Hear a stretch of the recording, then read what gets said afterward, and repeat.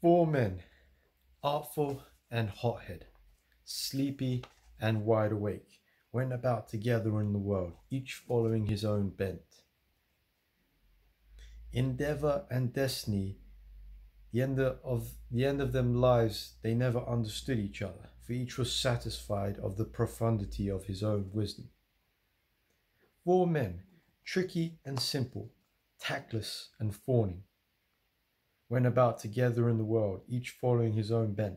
To the end of their lives they never discussed their methods, for each was assured of the subtlety of his own skill.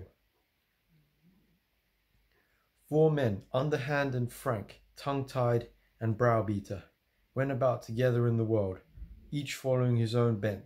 To the end of their lives they never explained themselves to each other, for each was convinced that his talents would win him success. Four men, cheeky and stolid, daring and timid, went about together in the world, each following his own bent.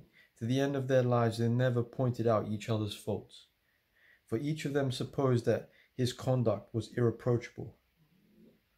Four men, hanger-on and by himself, privileged and on his own, went about together in the world, each following his own bent. To the end of their lives they never took a close look at each other, for each of them thought that his behavior suited the times.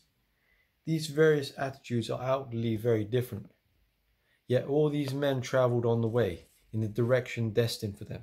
Success on one side seems to be success, but fundamentally it is not.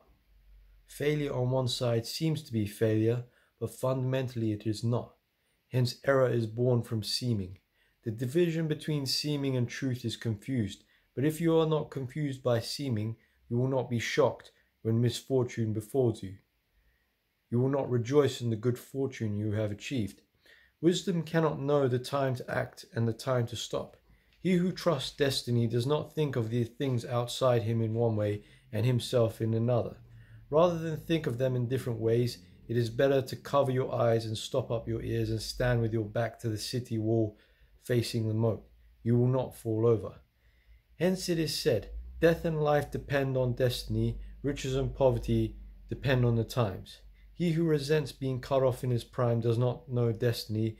He who resents poverty and distress does not know the times.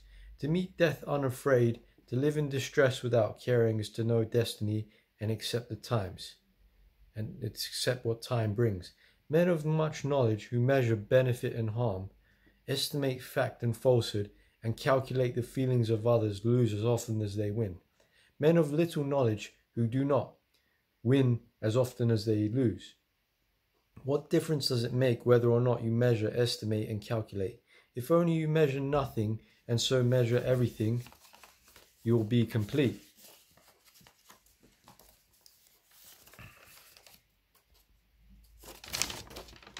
And without deficiency.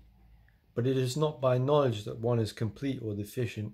Completeness and deficiency come of themselves.